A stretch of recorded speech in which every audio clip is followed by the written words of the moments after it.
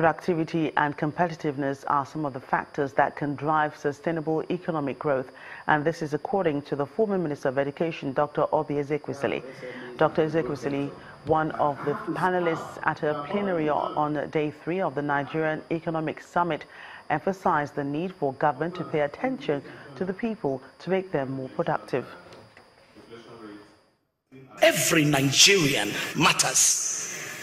Then what would happen is that everything we would do in terms of policies, in terms of institutions building, in terms of investment, whether they be public or private, would revolve around this core belief that every Nigerian life matters. So our attempt at therefore constructing functional markets would be to say that the market system is what enables every Nigerian that matters to be the best that they can be, because they would put their best foot forward in the case of the opportunity to gain the reward of their effort.